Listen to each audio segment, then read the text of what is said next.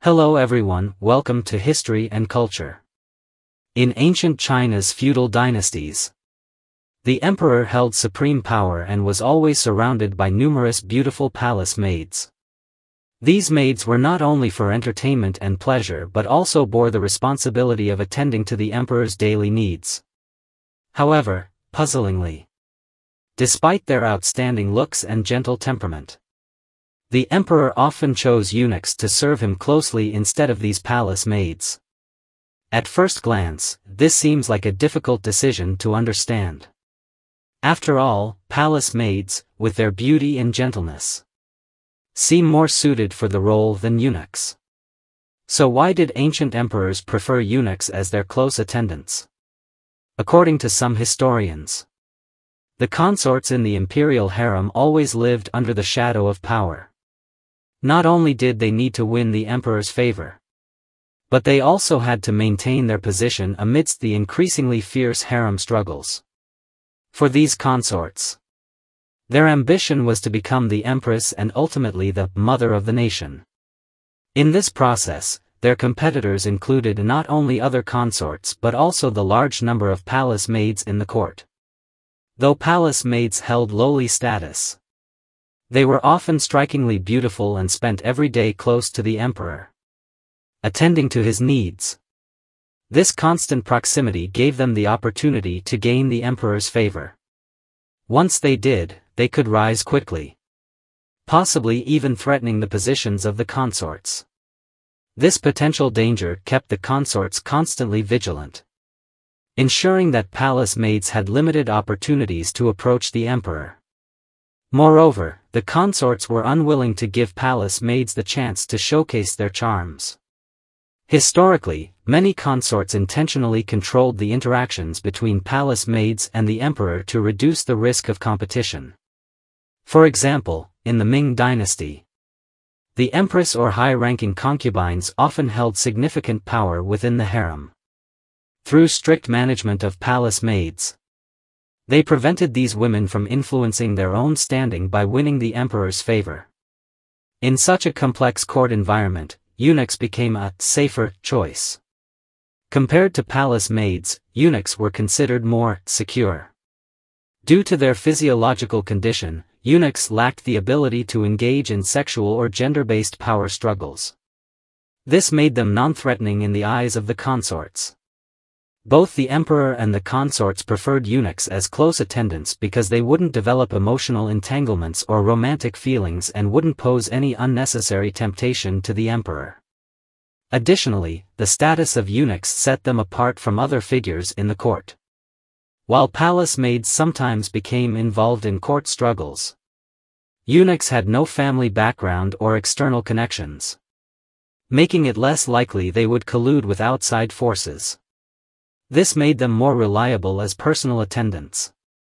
This aspect was particularly crucial, as the emperor not only had to consider his personal needs but also had to guard against the complex power struggles within the harem.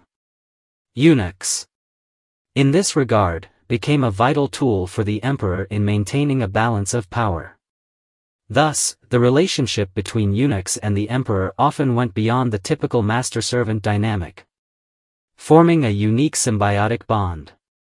Since eunuchs were usually castrated and brought into the palace from a young age, they lost both their gender and family ties, with their entire future and fate dependent on the emperor alone. For eunuchs, the emperor's favor and trust dictated everything. Therefore, eunuchs' loyalty to the emperor far exceeded that of palace maids or other officials. Historically, many eunuchs gained the emperor's deep trust through their loyalty. A typical example is Zheng He from the Ming dynasty. He was bestowed the surname Zheng by Emperor Yongle, and is known as Sanbao eunuch. In his youth, Zheng He served Prince Zhu Di and was known for his intelligence and military prowess. He contributed to the success of the Jingnan campaign and was promoted to the high-ranking position of Grand Eunuch. Zheng He not only became a close confidant of Emperor Yongle but also, through his wisdom and loyalty, undertook the remarkable achievement of leading 7 voyages to the Western Seas. expanding the Ming dynasty's trade and diplomatic influence. Zheng He's story demonstrates that eunuchs were not merely servants to the emperor. Many times, they became his trusted aides, playing significant roles in politics and military affairs. The loyalty of eunuchs was not only reflected on a personal level but also in their deep reliance on the emperor's fate. Without external forces to support them, eunuchs' lives depended entirely on the emperor's favor, leaving them with no other way out. This dependence made them more loyal and cautious than other court members, which is one of the key reasons why emperors often preferred eunuchs as close attendants. Additionally, in the ancient imperial palace, the emperor not only needed to handle political affairs but also required someone to take care of his daily life. These tasks were often tedious and exhausting. While palace maids were often beautiful, they might not have had the strength or endurance to handle the heavy chores of the court. In contrast, eunuchs, who were trained rigorously from a young age, were typically stronger and more enduring, serving the emperor for life. Eunuchs were thoroughly familiar with the complexities of palace affairs, making them more adept at handling daily tasks. For example, during the Ming dynasty, Wei Zhongxian rose through diligence and shrewd management to become the head of the inner court, wielding great power. Wei Zhongxian not only had a deep understanding of court affairs but also used his political acumen to gain significant influence. His example shows that eunuchs were not merely responsible for simple daily chores.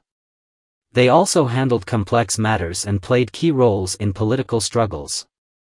Eunuchs were not just servants attending to the emperor's daily needs. They often became the emperor's trusted envoys who kept him well informed. In the intricate power struggles of the ancient court, eunuchs, with their unique position and loyalty, became valuable assistants to the emperor in carrying out secret actions. When the emperor found it inconvenient to act openly, eunuchs would often carry out his covert orders. Historically, eunuchs have played important roles in palace power struggles.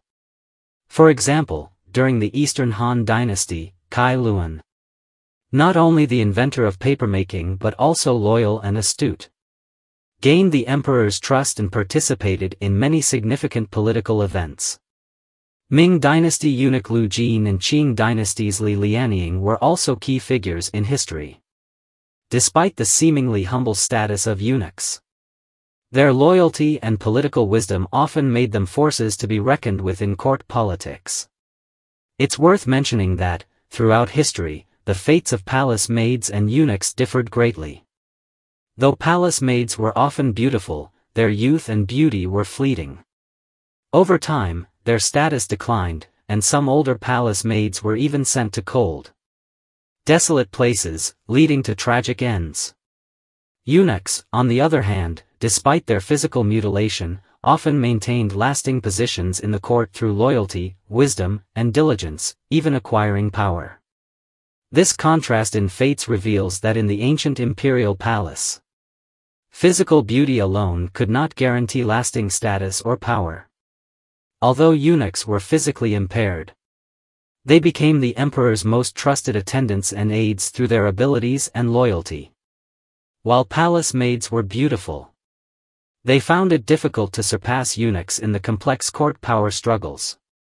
Some historians have commented that, despite the external perception that palace maids, due to their beauty, should naturally become the emperor's favorites, in the intricate court power games, eunuchs, with their loyalty, lack of gender threat, physical endurance, and political wisdom, became the emperor's most trusted attendants and aides. The status of eunuchs in the imperial palace was, in fact, a reflection of the ancient political system and power structure, illustrating the emperor's strict control and maintenance of palace order. In this complex context, the role of eunuchs beside the emperor far exceeded that of ordinary attendants, becoming a vital part of imperial rule. This is the History and Culture channel. Liking and subscribing are the greatest help and support to us. Thank you everyone and see you in the next time.